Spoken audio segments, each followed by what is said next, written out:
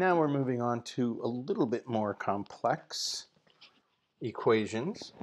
So solving equations with the variable on each side. So we noticed that in all the problems that we saw yesterday, and we will go over those are two-step, something that looked like this, super vanilla, super easy, -3, 2x, divide by 2, and you get x equals 3/2. And then they were a little bit more complicated in the fashion of you would get something like x minus 4 over 5 equals 8. So the first thing we would do is multiply by 5. We'd get rid of the multiplication and division first. And now you have x minus 4 equals 40. Add 4, x equals 44. So both problems were two steps. It took you exactly 2 steps to isolate the variable. Today, we're going to have multiple steps, whether it's combining like terms, whether it's distribution, but we're going to have a lot more decision making, and we're going to have to evaluate and look and observe the problem, the equation. So in this situation, we have two variables, 3w and 7w, but we need to see and notice that they're on different sides of the equal sign. And then we have one constant. So if we want to think about this logically, the constants have all been combined and they're on the left side. We have a variable on the left side, and we have a variable on the right side. So if we moved that variable over here, we'd have variables and constants on the left side and nothing on the right side. So we don't want to move our variables. And we always, one of the things, speaking of variables, we always, when we have two variables and maybe two constants, we always want to move the variables first.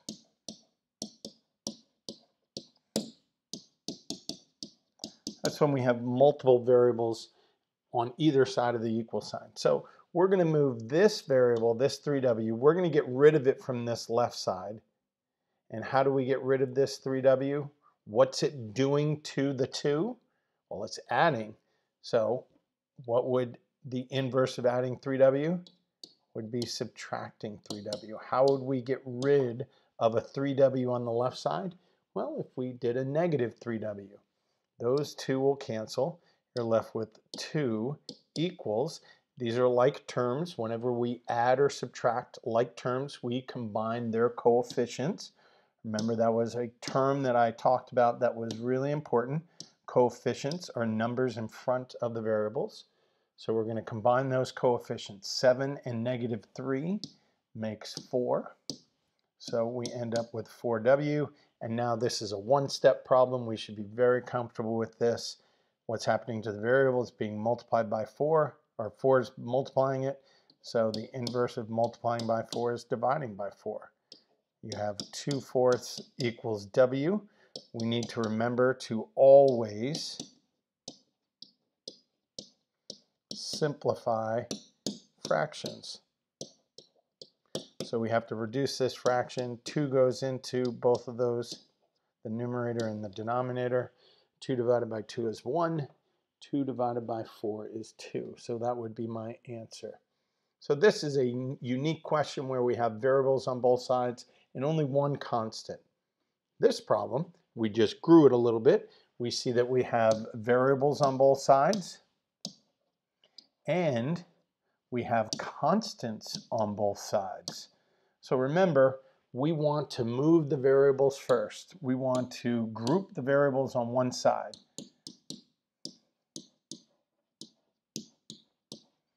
On one side. So we have to pick. What do I want? Do I want to move the 5a or the -7a? It doesn't matter.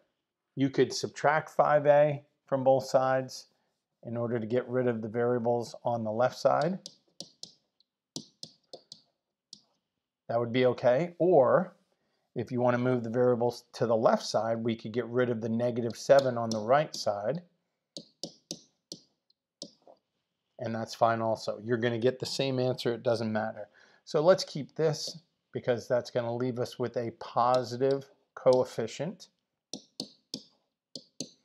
And now we have the variables all put together on the left side. So that means we're going to move the constants to the right. So this is a two-step equation. So moving it once, now it's a two-step. We get rid of things being added and subtracted first. So we have to get rid of that +2. That leaves us with 12a equals 4.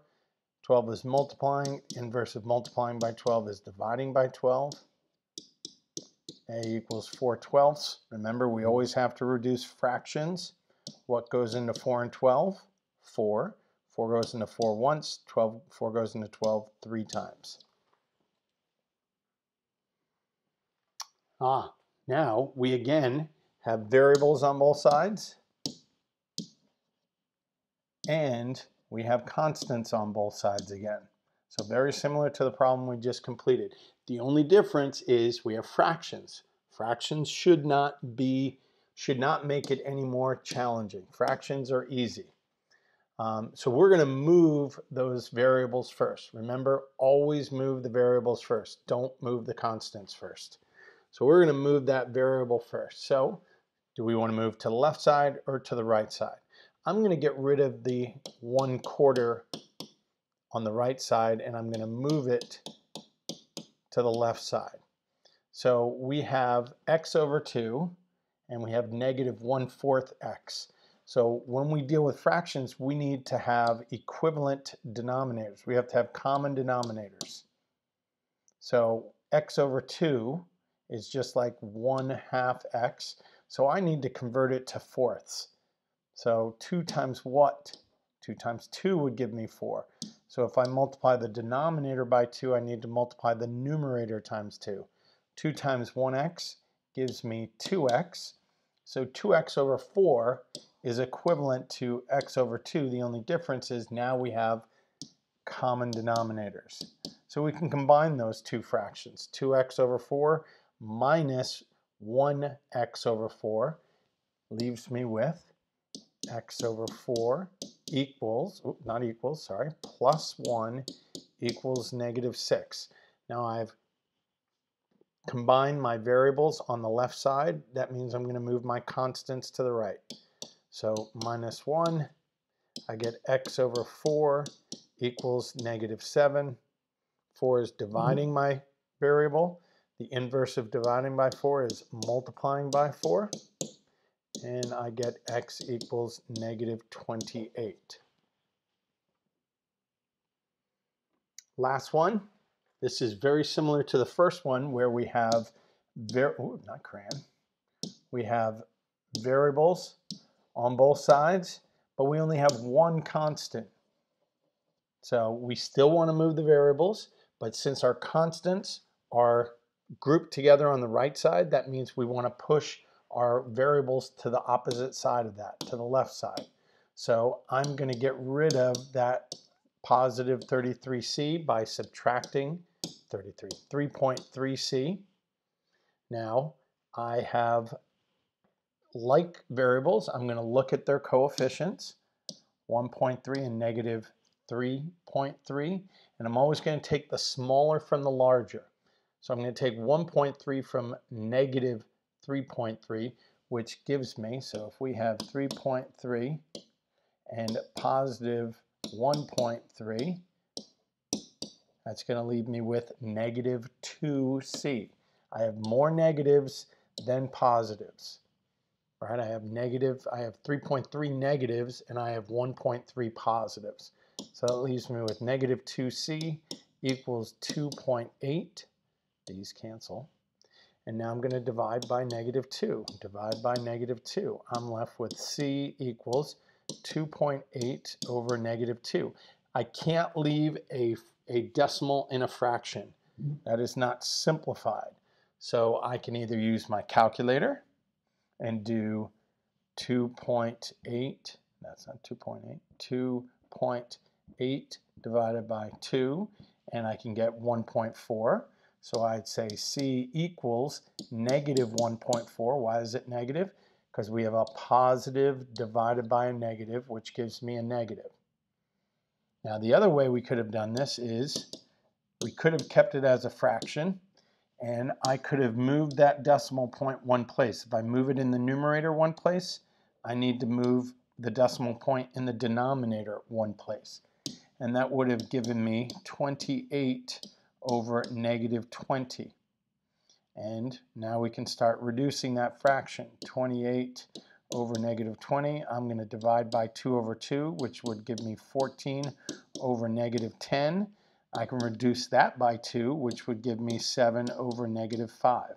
So I would have also accepted C equals negative 7/5. Both work. You should be equally proficient at working with decimals as you are with fractions. You're in 8th grade. This is something that you should have already mastered.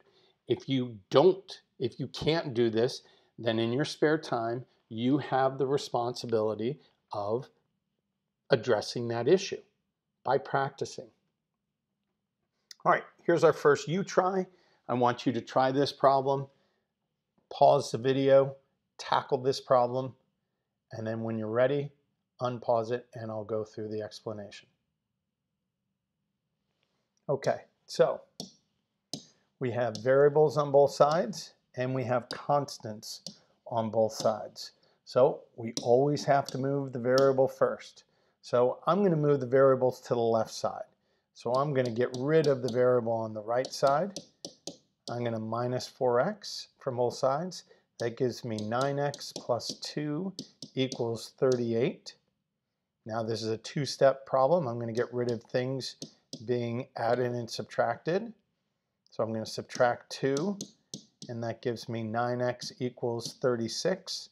I'm going to divide by 9, and x equals 4. Check your work. Notice how nice and organized my description and my notes are. All right, now we get a little bit more complex. So this one, first thing we have to do is simplify. And we are going to simplify by distributing. We can't get to that s. And notice that we have s's on both sides. So some students would go, oh, let me add 2s. Well, you can't because Chewbacca is protecting the negative 2s. So we can't get to that until we get rid of that 3. Well, one way of getting rid of that 3 is by distributing it. So we can simplify through distribution. So the left side stays the same. We get 3 times 6 plus 3 times negative 2s. And that becomes 8s minus 10 equals 18 minus 6s. And now this is just like the problems we started with earlier in the lesson. We have variables on both sides, 8s and negative 6s. We have constants on both sides, negative 10, positive 18. We're always going to move the variables first. I'm going to get rid of that negative 6s. So I'm going to get rid of it on the right side by adding 6s. They cancel. That gives me 14s minus 10 equals 18. And now we have a two-step problem. I'm going to get rid of what's adding and subtracting first. And then I'm going to divide by 14. And we get s equals 2. Now that is the 8th grade way to do that problem. I'm going to show you a little enrichment for those students who want a little bit more sophistication, and I'll show you how a high school student might do this problem. So one of the things that you can do, and this is super technical, this is probably not as efficient with this because the 3 is not a factor of 8s or negative 10, but Our objective, again, is to get rid of Chewbacca. Chewbacca's got to go home. So the only way we can get rid of Chewbacca is if we get rid of the 3. One way is by distributing. Another way is by 3 is multiplying that quantity. So if I divide by 3 on the right side and do the same on the left side, I'll be able to get rid of those parentheses. Now, what I do when you multiply and divide a side, you have to do it to everything on that side. So you get 8s over 3 minus 10 over 3 equals 6 minus 2s. So we were able to get rid of Chewbacca. However, we created some crazy fractions. I'm comfortable with fractions. High school, advanced high school math students will be comfortable with fractions. So now, again, we have variables on one side and we have constants on the other side. Let's move the variables first. I'm going to add 2s. I'm going to add 2s. These cancel. I need common denominators, so I need a denominator of 3, and that is over 1. So 1 times 3 would give me 3 in the denominator, and that means I need to multiply the numerator by 3. So 6s over 3 is equivalent to 2s, and now I'm going to combine the numerator. 6s plus 8s gives me 14s over 3, minus 10 over 3 equals 6. You're going, this doesn't seem easier. This is definitely not a problem. I would use this technique, but there will be problems that you have to, that would be, but this is not one of them. This is far more complicated than the original method that I just showed you. All right, we got to get rid of things being added and subtracted. We're going to add 10 thirds. So again, we have to convert to thirds. Times 3 is 18 thirds. And 18 thirds plus 10 thirds gives me 28 thirds. And these cancel. So you're left with 14s over 3. We have a fraction multiplying the variable. The inverse of multiplying by a fraction would be multiplying by the reciprocal. So we're going to multiply by the reciprocal, and we are able to cancel the 3's. 3's in the denominator cancels with a 3 in the numerator. 14 goes into 14 once. 14 goes into 28 twice. And we're left with s equals 2. Whew! Not as efficient as that. That is way more easier to just distribute. And you can do that 100% of the time. This one just was not as conducive to it. But again, I wanted to put it out there and see what some of the students who are more comfortable with this take on that challenge. All right. Here we have distribution outside of both of them. So both of our variables are inside Chewbacca. And so we again would choose to do the distribution in order to simplify. So 7 times n plus 7 times -1 equals -2 times 3 minus 2 times n. Remember what we are distributing. We're distributing the 7 to the n and to the -1. And in the other problem, we're distributing a -2 to the 3 and to the n.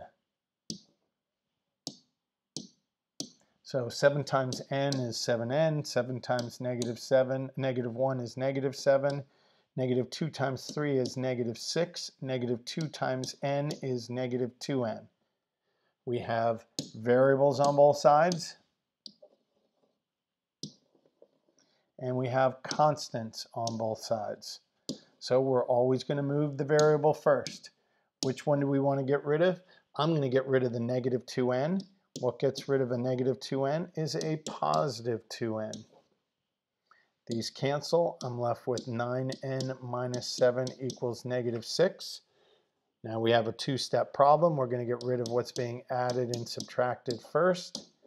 9n equals 1. We're going to divide both sides by 9, and n equals 1/9. Here's a you try. Take a moment, write down the problem, do it in your composition book, and let's see what you get. Unpause it when you are ready to hear the explanation. All right, the first common mistake that students will make is they will do the addition. You can't do addition before parentheses and multiplication. So do not do that. Since we can't combine what's inside the parentheses because they are unlike terms, one's a variable, one's a constant, we have to use the distributive property in order to simplify. So we have 7 minus equals negative 11 plus 3 times b plus 3 times 5. 7 equals negative 11 plus 3b plus 15. Notice what happened here. This is a little bit unique, and hopefully you observed this. You have only one variable on the right side. There is no duplicate variable. And notice about the constants. You have one on the left side, and then you have two on the right side. So remember, we talked about simplifying. Since they are on the same side, we can combine those. I'm going to simplify that before I do any moving of left and right of it. So I'm going to combine those. So I'm left with 7, negative 11, and positive 15 gives me 4 plus 3b. Now this is a two-step. I'm going to get rid of what's being added and subtracted. I need to get rid of a positive 4. I know that's a positive. What gets rid of a positive 4 is a negative 4. That leaves me with 3 equals 3b. Divide both sides by 3. 1 equals b. Hopefully you did that. Hopefully you got that solution. Woo! Look at that one. This is the maxed out one. This is the one that is the ultimate most steps. So we look at orders of operations. We can't combine these. These are unlike, and the 5 is multiplying the parentheses. We can't combine what's inside the parentheses. So we're going to choose to distribute the 5 into the parenthesis to get rid of Chewbacca. 7x plus 5 times x plus 5 times negative 1 equals negative 5 plus 12x. Good. So we get 7x plus 5x minus 5 equals negative 5 plus 12x. Hopefully you notice that we have variables on the same side. You have two variables on the same side and one variable on the right side. So we're going to have to combine these before we move anything. That 7x and 5x gives me 12x minus 5 equals negative 5 plus 12x. Here is the reason why we always move the variables first. So I'm going to move the left variable. I'm going to subtract 12x. And what do we notice that happens? What happened here? These variables cancel, these variable cancels, and we're left with a numeric statement.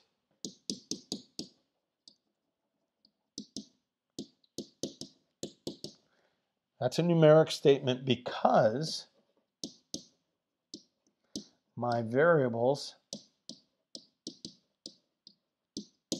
canceled. So because they cancel, they create a numeric statement, and now we have to evaluate. If the statement is true, which in this case it is true, that's a true statement, negative 5 equals negative 5. If it's true, then my answer is all real numbers. All real numbers. If the statement was false, if it said negative 5 equals 0, a numeric statement, that would be false. It would be no solution, meaning there isn't a solution to this equation. Now we have to talk about what does all real numbers. So I want to see that. You will see, I will constantly use all real numbers. You will see books that will use real numbers. You will see assessments and placement tests that say all real numbers. Another one could be, it's called the identity. You will see books also use the term identity. Okay? But to me, that doesn't make sense. And I'll explain why. In this problem, we had one solution.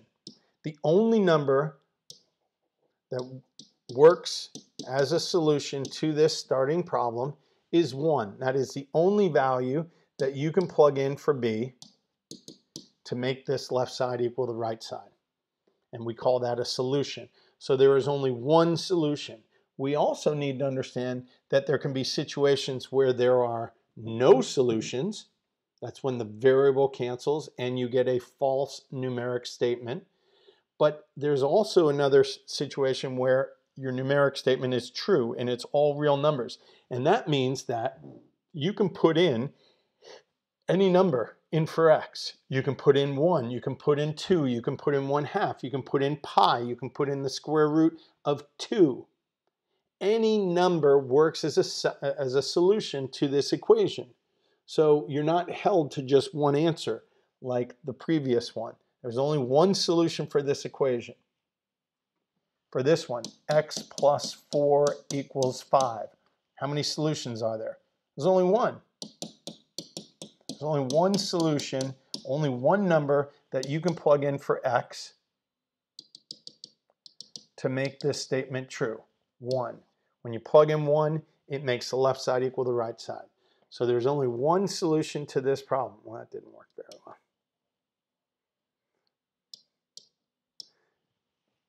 In this problem, not that problem, in this problem, there are an infinite number of solutions. And what are the solutions? All real numbers. So any real number can go in there as a solution to this problem. Little advanced, definitely something you should have learned in 7th grade, but we're going over it. So I would assume that there might be questions, and I'm more than happy to go over it with you. Let's look at this problem. So we need to distribute. You're going to do 6 times y plus 6 times negative 5 equals 2 times 10 plus 2 times 3y. We get 6y minus 30 equals 20 plus 6y. We're going to move the variables first. We're going to subtract 6y from both sides. You get negative 30 equals 20. Oh, these cancel and these cancel. So my variables canceled.